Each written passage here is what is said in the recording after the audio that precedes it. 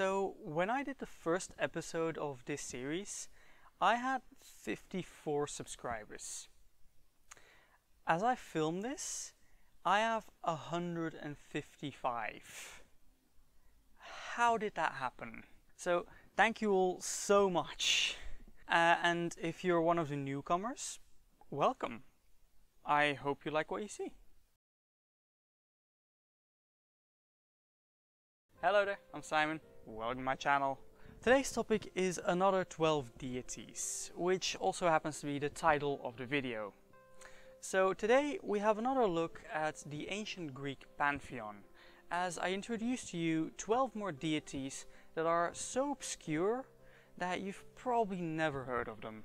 Look, Greek mythology is ridiculous, and there are so many deities that I can probably keep this going for decades if I want to. Question is, do you want to? Let me know down below.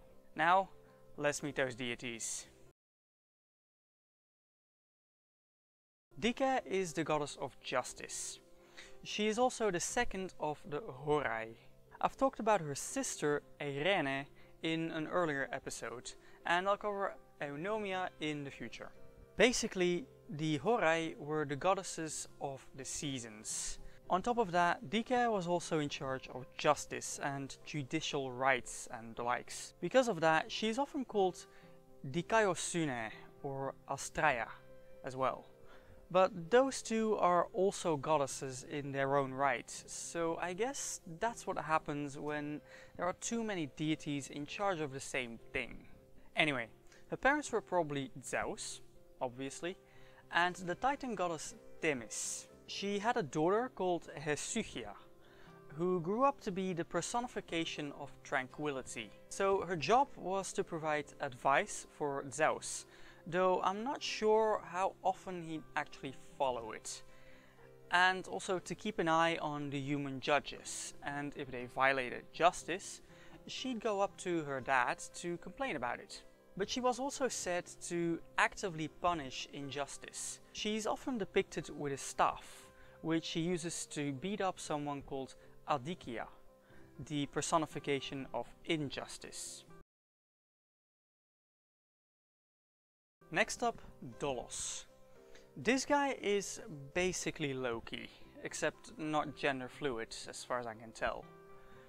Dolos is the personification of trickery and treachery. Now, it's not clear who his parents were, but he does seem to go back pretty darn far, because the suspects are either Gaia and Aether, or Erebos and Nyx. So his origins are definitely primordial. That's like the first generation of deities. Now, Dolos was also an apprentice to Prometheus. You know, the guy who stole the fire and all that.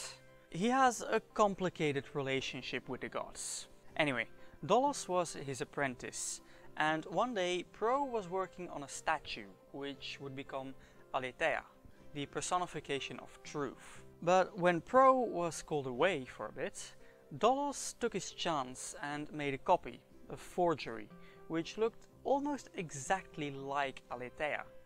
Except that due to a lack of clay, she didn't have any feet. So when Pro returned, he was impressed and wanted to take all the credit. So he just baked both statues and brought both to life. And the original became Aletheia, as intended, and the copy became Pseudologos, the personification of lies. Number 3 is a lady called Doris. She was the daughter of Okeanos, the primordial god of the river Okeanos. Now, that river is said to be encircling the world, so I'm guessing the ancients just didn't fully understand how big it actually was, and that it wasn't really a river as much as an ocean. Doris's mother was Okeanos' wife, Deities. Being the daughter of such an important river god, Doris herself married the god of the fish, also known as the Old Man of the Sea, Nereus. As such, she was a mother of the Nereids, or however you want to pronounce that. their 50 daughters who would protect sailors. One of the Nereids was actually Amphitrite, Poseidon's wife. 4. Ekegeiria. Now, her name is probably derived from the words ek, which means out, and geir, which means hand. So her name can be translated to out of the hands. What out of the hands? Weapons, mostly. Because Ekegeiria is the goddess of truce. So she personifies the ending of conflicts, if only temporary. Unfortunately, we don't actually know all that much about her. But we do know that she had a statue at Olympia, where the ancients worshipped her. Which makes sense. They had the custom to have a grease-white truce during the Olympic Games, so it was to be expected that they would worship truth personified. Number 5 is called Eleithyia, which is derived from the verb eleuten, which means to help. She is the goddess of childbirth, and it's basically her job to help out when people are giving birth. She was a daughter of Zeus and Hera, which means she has an awful lot of siblings, but a lot less full siblings. For all the kids Zeus had, he only had like 3 with Hera, his wife. So Eleithyia is also the sister of Hebe and Ares. One story she features in is the story of the birth of Heracles. You probably know that Zeus had difficulty with being faithful to his wife, and one time he got a lady called Alcmene pregnant. For some reason he decided to name the child Heracles, which means glory of Hera. It's like he was trying to tease her. Like, joke's on you, I got away with this. Anyway, Hera found out about this, because of course she did, and she sent Eleithyia to stop the child from being born. And that worked for a bit, until Alcmene's servant, Galinphias, spotted her, and distracted her for a moment, so Herc was born. And she was so angry about that trick that she turned Galinphias into a polecat. Up next is someone called Helios. She is a personification of mercy and compassion. She was one of the daughters of Nyx and Erebos, so she has a lot of siblings. But she is one of the nice ones, like Philotes. Anyway, apparently she had an altar at the Athenian Agora, when a guy called Adrastos went to pray for pity, and subsequently the Athenians went with him to fight Creon, king of Thebes and pretty much the villain of Antigone. Reason being that Creon said that Adrastos' men weren't allowed to be buried. Clearly, that's Creon's favorite mistake to make. Number 7. Over halfway through. Let's talk about Elpis. If you know a little bit of Greek, you probably know that Elpis means hope. So it won't surprise you at all that she is a personification of, well, hope. According to some versions of mythology, she had a daughter called Pheme, who was the personification of gossip. Not sure what the connection is, but there you go. Now, you probably know the story of Pandora's box, right? The gods want to punish the humans for being humans, and so they make a lady called Pandora, and let her marry Epimetheus, Prometheus' brother. And they gave her a vase that she was not allowed to open. So, of course, she opened it, and out came all the bad things in the world. Well, apparently they literally trapped the daimones in that vase. Nice.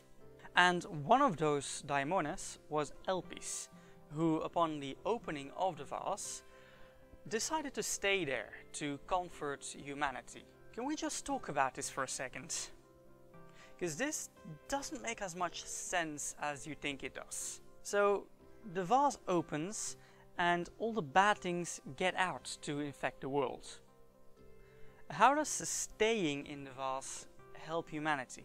You're mixing metaphors. If leaving the vase means spreading around the world, staying in has to mean not spreading around, right?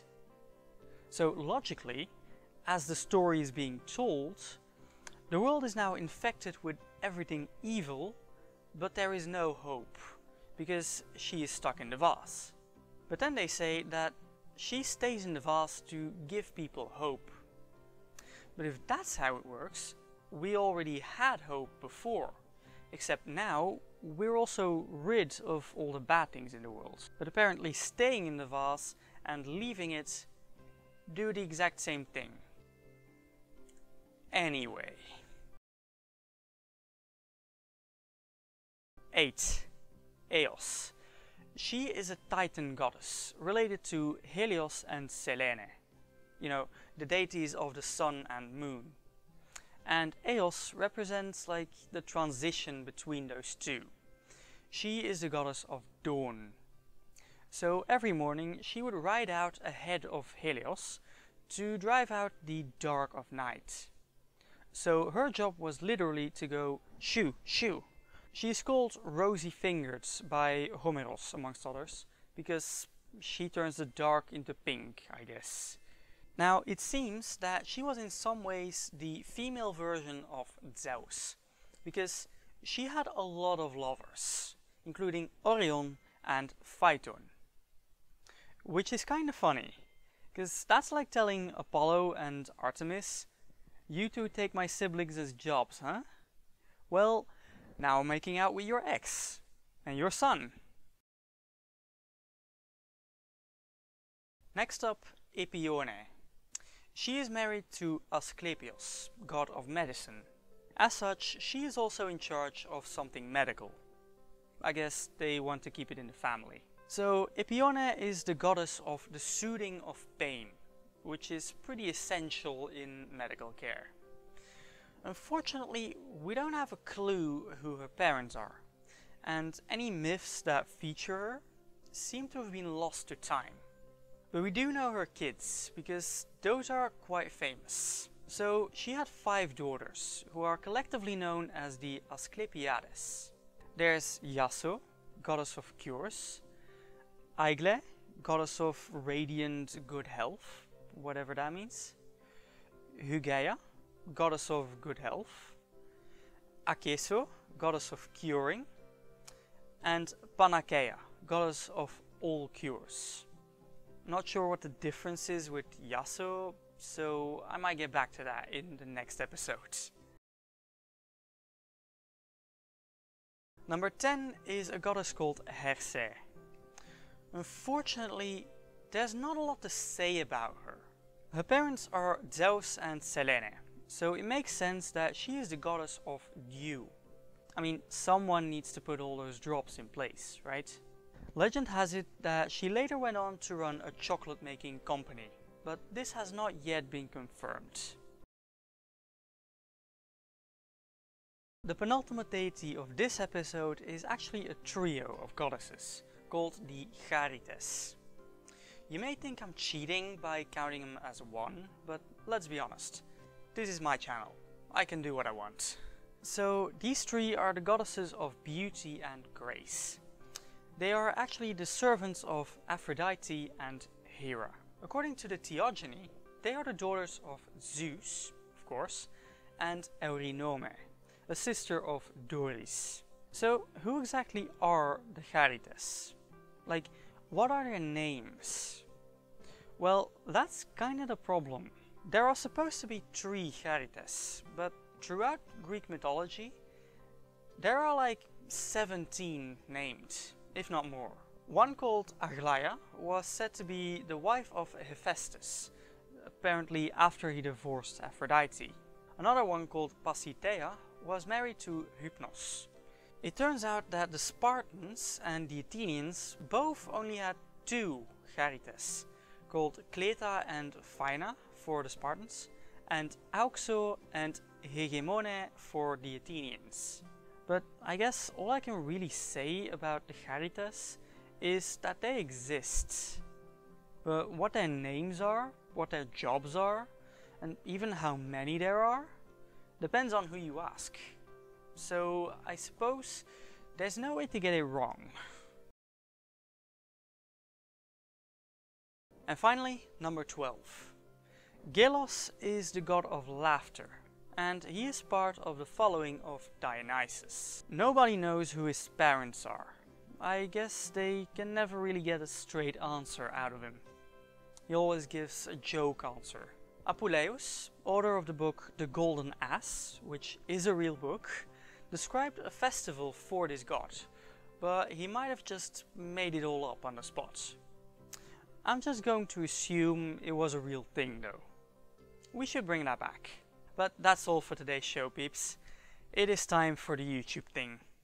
You know the drill. Everything is in the end screen. If you don't know what to comment, let me know who your favorites out of all of these is. I think mine is probably Ekegeria. Also, if you know of any extra bits of information you can share about any of these, feel free to leave them down below. And who else can I talk about in this series? Because there's gonna be more of this, trust me. But not today. Thanks for watching.